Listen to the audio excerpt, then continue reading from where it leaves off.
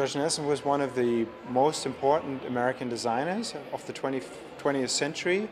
He's today known most of all for his furniture designs, lamp designs, clock designs, so everything that's concerning the house, the furnishings of the house and home accessories. But what we wanted to show with this exhibition is that he was actually an all-round talent, that he was at home in many different design disciplines. He was a studied architect, he was an interior designer, he was doing graphic design, organizing many exhibitions. And this is something we're trying to underline with this exhibition.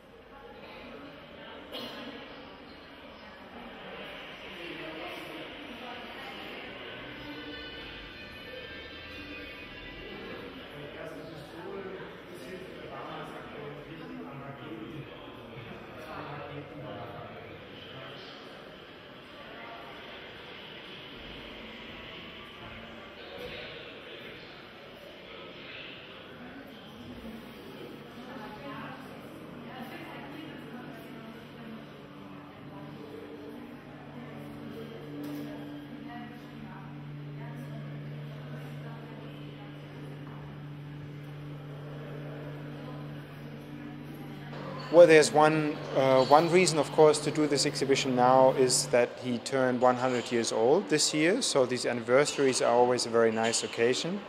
On the other hand, I think that many of his approaches are still very up-to-date, very contemporary today. One being the fact that he was very much of a system designer who devised systems that are very economical to produce, while at the same time providing very individual solutions to the customer. Another reason being that he had a very wide understanding of what design is. He enlarged the design term or the idea, the concept of design from the design of a single product to the design of a whole company, to corporate design, to the designing of a corporate image. And he also looked at the whole man-made environment as being designed, as everything that surrounds us is being designed as being the result of a conscious decision to make something, and that we should have, that was his main thesis, or something he was always asking for, that we should have a very open eye for these surroundings and have a critical view of these man-made environments.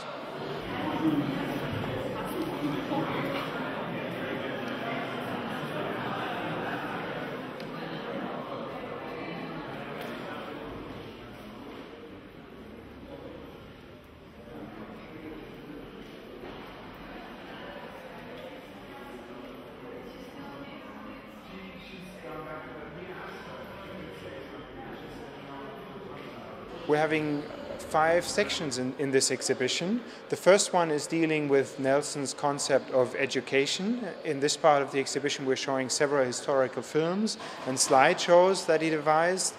In a second exhibition we're dealing with his work as an exhibition designer, an exhibition organizer. Here we're showing several models of all related to the American National Exhibition in Moscow in 1959, of which he was the chief designer.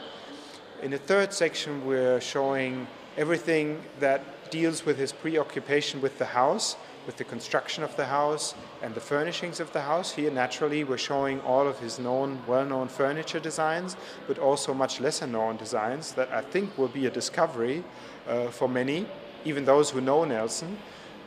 And we're showing a model of his experimental house, which is really an exemplification of his approach to architecture, prefab architecture, modular architecture.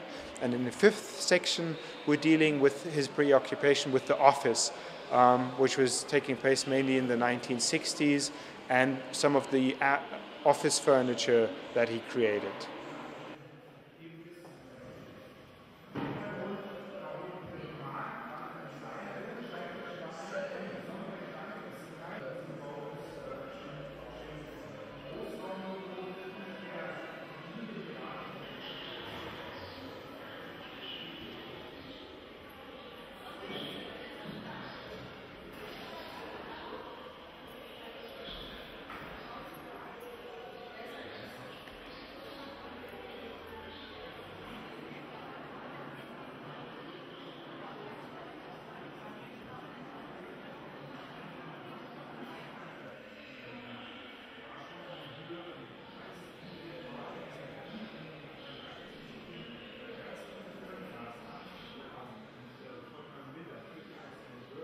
I think the best known designs of Nelson are those that are still being manufactured today, the Marshmallow Sofa or the coconut chair, the so-called bubble lamps, lamps with a wire framing onto which a plastic has been sprayed, or of course the many wall clocks of which he designed about 100 different models.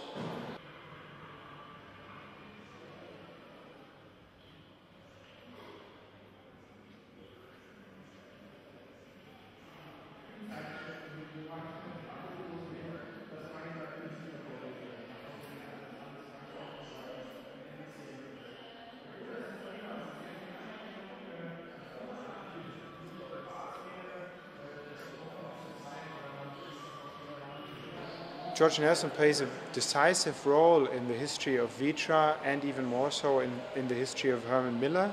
Herman Miller is a furniture manufacturer for which he started to design in 1945 and soon became the design director of the company, meaning he did not only create furniture for them, but also started to create and design the whole outer appearance of the company, logos, advertising, catalogs, etc.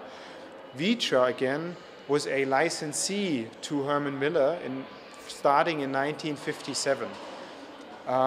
Vitra's interest in Herman Miller was predominantly, at least in the beginning, because of the furniture designed by Charles Eames. Charles Eames was a designer that George Nelson had invited or recommended to Herman Miller, sort of as a competitor to himself, nevertheless.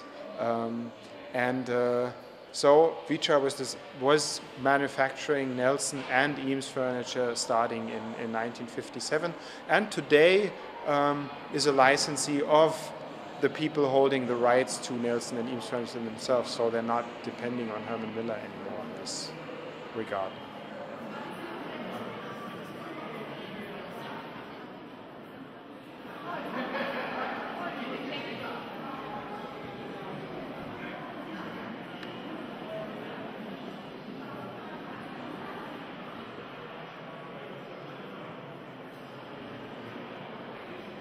The exhibition will be presented here in Weil am Rhein from September 13th until March 1st, 2009.